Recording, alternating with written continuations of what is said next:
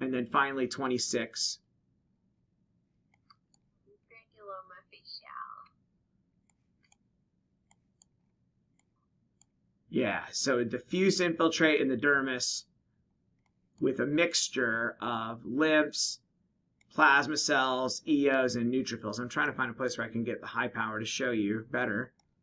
But the neutrophils are like evenly scattered throughout, which I feel is such a distinct pattern that neutrophils usually are not evenly interspersed with lymphs and plasma cells and eos, with newts mingling in between. They usually are like in aggregates or pockets or little micro abscesses. And so to have them evenly sprinkled throughout here, and then a variable amount of fibrosis can be present, because this probably is, granuloma faciale probably exists on a spectrum with erythema, elevatum, diutinum, where they can have kind of a subtle fibrosing vasculitis. And in the EED end of the spectrum, that fibrosing vasculitis is really prominent. You can begin to see it here. Look, we don't see good LCV, but we're seeing these damaged vessels with spiraling, swirling, onion skin kind of fibrosis around them. So I've definitely seen lesions that kind of had overlap that looked a little like EED, but clinically made more sense to be granuloma faciale.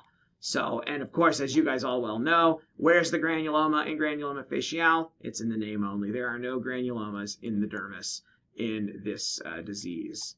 So a nice example. And I like this one because it really does show you the relationship here between G faciale and EED, because you can really see this kind of overlap. That's really, really good example of it.